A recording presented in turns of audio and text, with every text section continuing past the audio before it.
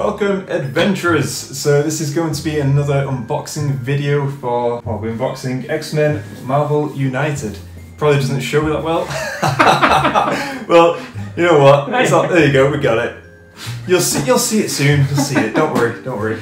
So yeah, we've actually got an awesome unboxing video today on the Dice Saga channel, and I'm joined by our newest member of Dice Sagas as well, Sarah. So, you know, I can't really hear you applaud or anything, but I'm sure you are doing.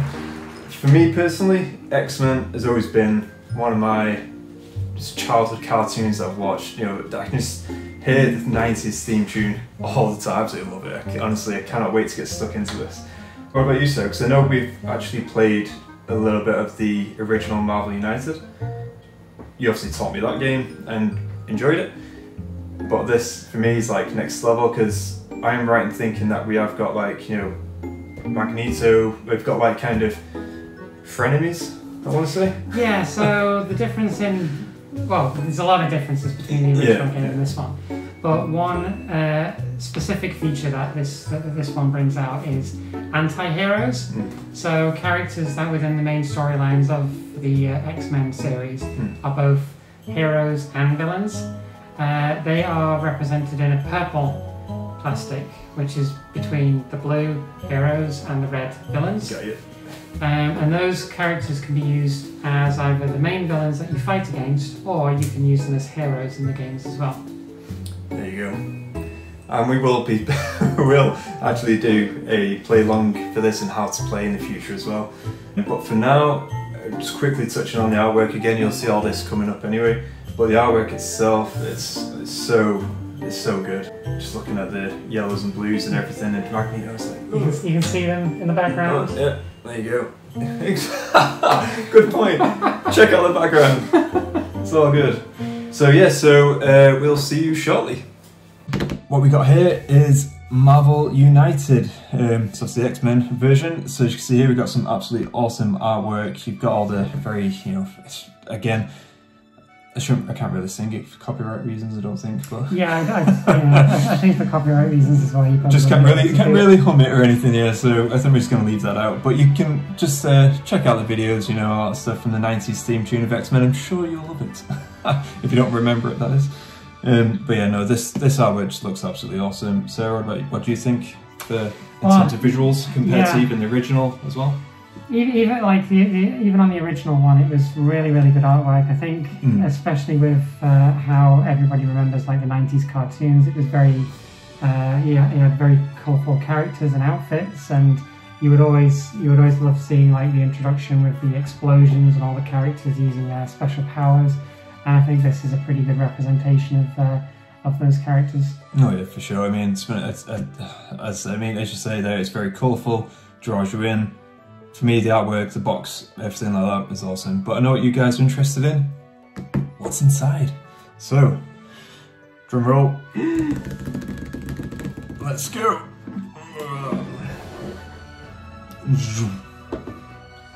Oh, more artwork. Well, I think we'll skip past this artwork bit. So let's have a look. So what we get here is the, I believe it's instructions that we have here. So again, obviously when you guys eventually get this, if you do get it at all, you'll obviously get to go through all this. I'm assuming, Sarah, it's pretty similar to the original as well. Yeah, I mean, unless you want to start going through the the different rules and stuff.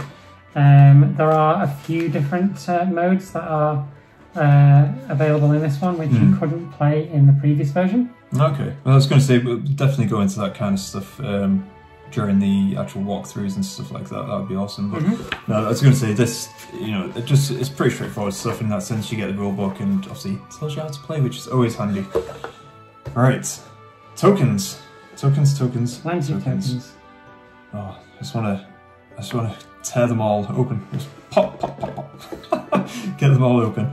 But no, this again very reminiscent of the original, which is obviously good because, you know, they don't want to stray too far away from that, considering it does work and it is a really good game. What else do we have? Oh, new tokens. Yeah, these 4 tokens are specifically new to this one, and I think it has something to do with the the characters' abilities and the villains' abilities, because I think this one is something to do with Mystique. Oh, very cool, very cool. Okay, and Miniatures. Look at this. Oh my days! Look at this. All right. One thing I've already noticed as well, which I'm quite excited about, is it's a very nerdy little thing. Like in the original, this little game count, this game token was light blue to look like the Tesseract, which I think was one of the Red Skulls. Yeah, it was Red Skulls. Yeah, that's right. And in this one with Magneto, there is a tiny metal cube. Oh, look at that! Oh, gotta calm the excitement. It's so good. That's what I'm excited about. Yeah, screw the miniatures. We're just excited about this. Oh, it's so good, right? You know what? We're gonna do a very quick run through this. So, Juggernaut. Again, we won't go into too far out of that zoom, just so you can actually see it. But how cool! Yeah, we can get a collection picture and stuff like that. Yeah, exactly. I think we'll probably add it towards the end of the video as well in terms of the miniatures, and like just fading in and out, and that'll be pretty cool. So you got Juggernaut, you have Sabretooth, and like you said before, you've got the red characters, which are the villains, the blue characters, which are the heroes, and the purple, which are the anti-heroes. So you can play those as either villains or heroes. Which is obviously awesome as well, because I just love Magneto. Just want to say I actually love Juggernaut. I love it all. I love it all. So we have Wolverine 2, which again just looks so awesome. Even on his face, he's got an explosion. Oh, it's so good. Oh, okay, I'll try and pick up the pace a bit, but because obviously I could spend all day looking at these. We got Storm 2. Which again, obviously the base aspects is really cool. One of the things that I've found with the new miniatures, they've done a really good job of giving them very dynamic looking bases. Very true. And what we have here is, to be honest, one of my favourites, Cyclops. Such an awesome character. Gonna have to decide. I'm gonna try. I'm going to try and get the visuals in now. I'll probably edit it afterwards. I'm going to try and get some. So, guys, obviously watching now, if you see effects, that means I've added it in. If not, it's failed. Yeah, effects not included in the box. No. So we have obviously Professor X as well. Oh, that's just awesome as well. Do you want to go through the rest? So I think the rest, we've got Jean Grey. Jean Grey's, to be honest, one of my least favourite. But I think she's very cool character-wise, but she is, I think out of the box. We also have the Amazing Beast. The Beast.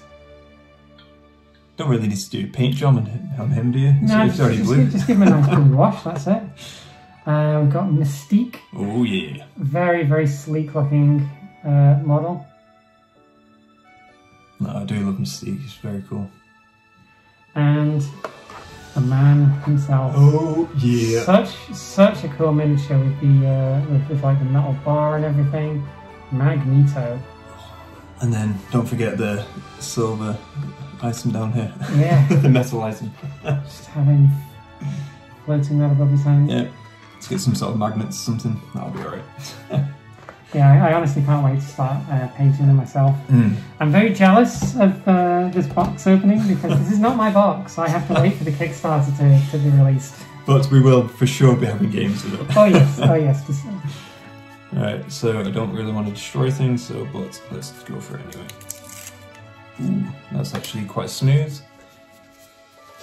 And if you have a look on the back there, they've got the X-Men logo, so you can tell these location cards between the original Marvel ones. Okay. So can you actually, might be a daft question, can you actually mix them up? Yeah, I'm pretty sure that they don't have any specific text or anything on them that say that they have to be used with one or the other. So that's even better. That just makes the game so much more replay, the replayability, everything like that as well. It's just who doesn't want to fight Magneto in Asgard?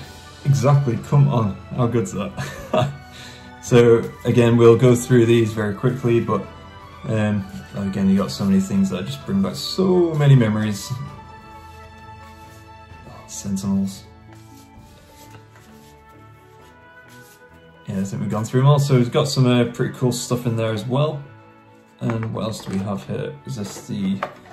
It's the super villains villain cards. Let's tear this open without breaking anything. Can. Yes. Oh, yeah, cheers. Get that out of the shot. So, Marvel United. It's actually standard villain dashboard. Okay. So that's the villain dashboard. Right. So we got Magneto. Again, I'm trying to show Sarah at the same time, so it's like... Oh, I don't mind. No, it's only joke. It's for them to see. Yeah. I can see it later. Yeah. But yeah, so we got the Magneto strip here, which is very cool. Again, artwork's awesome. Mystique. Again, you can pause it and zoom in and do what you like in terms of seeing this in detail if you want to see it now. You got Juggernaut. Does he have a different side to him? Yes, oh yes. Do they all have different sides? Good point. Oh, yes. They do. Well, I never. So it looks like... okay. So one of the additional game modes is Super Villain mode, where a human player plays as the villains. So that must be what this side is. Ah. And then on the opposite side, you have the actual villain card. Oh yeah, you got special setup with Magneto and Mystique. The others don't have the special... Oh no, Sabretooth does as well. Just Juggernaut. Juggernaut just runs forward. Yeah, that's it. Don't need anything too special. But yeah, so obviously then on the other side you do have the... obviously the actual... what's say the... the non-player? The non-player, yeah. Yeah, the NPC bad guy. NPC, yeah. Go with that. So again, they are very cool. Got some awesome stuff there, and then we have cards. So many cards. Right, so if you want to help us open the yeah, sure. other side. If we can. Good thing that you can't see off screen is just how much that we're actually struggling to open these packs. Yeah. Which Sarah's actually making better work than I am. Ta-da! Cards! Ha! Love it. So excitement is real. Whilst Christine's still struggling to go through there. So each of these packs includes your decks for each of your heroes. We've got Beast, Cyclops, Jean Grey, sorry that they're upside down, Magneto, Mystique, Professor X, Storm, and Wolverine. So they include some really nice alternate artwork on some of the cards. And one of the other new things in these decks that you'll notice, I think Wolverine specifically has as well, is he's got a card stating starting hand. So unlike with the other decks where you would just draw randomly from a shuffled deck, this card always starts in Wolverine player's starting hand. Okay. Just one of lots and lots of... Yeah, the tweaks, which is pretty cool. So yeah, again, similar kind of vein here. So we got the obviously awesome cards here. Let me just turn them over so you can see. So you got clear threats, rescue civilians, defeat thugs. This is Cerebro as well, which is a nice little touch. No idea what that's going to do, but we'll find out. Moderate challenge, hard challenge, heroic challenge, crowd control. We got basically you just go through all these at your own leisure when you get the box. Or you can wait until we do an awesome video, which will be awesome. Awesome video in terms of the playthrough and so on. So you can get a better feel for it. But yeah, so you get tons of card content here, which is always a good thing. So majority of those they're the master plan cards for the villains. So let me just pull that back in there. So yes, we're gonna wrap up now and give you our final thoughts. So for me personally, I love it, and no doubt you do too. Shock horror, of course, considering instead I've loved it all the way through, and so have you. What are your thoughts in terms of the actual box, the size of it, the weight, all that kind of stuff? Is it lighter, heavier than the old one? Is it that kind of stuff? What are your thoughts on that? In that regard, I do have a few comments. Oh. So first of all, the actual colour of the box, the artwork and stuff like that. The original Marvel United was sort of like a lightish grey. This is like a dark grey to black, and it looks so much nicer with the really colourful artwork. It pops, doesn't it? Yeah, it really makes the front piece of artwork contrast more against the actual box colour. So I really like that. The weight, it's heavier than the last one. There just seems to be larger miniatures, and there seems to be more contents because there's a lot more games modes available inside the box. The size of the box, it's not a standard box size. It's slightly smaller. Ooh. And I have seen, this is a CMON game. I've got loads of other CMON games. All their boxes are roughly about the same size. Like the Zombicide, Arcadia Quest, Arcadia Quest, blah blah blah. So they stack all nice and neat on top of each other. This one is slightly smaller. I think what they want to do is put it as the pinnacle, like your Christmas tree. You know, you put a star. You put the star right at the top, right? So yeah, I think that's actually a good point. That. So yeah, in terms I've seen a couple of people stack them next to each other. I've got my Marvel United stacked on top of my boxes, and they are slightly smaller. So you do have to put them on top of your other boxes, because otherwise they can look a little bit weird and they might get squashed by some of the other boxes. So that's my only little nitpick. It is just a nitpick. The box itself, the size of it and everything is still really good. Yeah, I mean, to be honest, I like the size of it because for travel as well. So if you are travelling, it's granted it is a bit heavy, but in terms of the actual size of the box, I think it's great games if you want to take on holiday, other stuff like that, if you want to take it on adventures and all that jazz. In terms of the actual, as you said about the size of it for being placed, obviously your storage system, I ain't got a storage system, so I don't really have complaints. And basically, it just goes in a cupboard kind of thing. I am looking to actually get all that, so no doubt I will come to find that out for myself in the future. But yeah, to be honest, there's very little. The only little gripe, and to be honest, it's not really to do with the products as such. It's just there is a bit of damage with the box itself when it did arrive.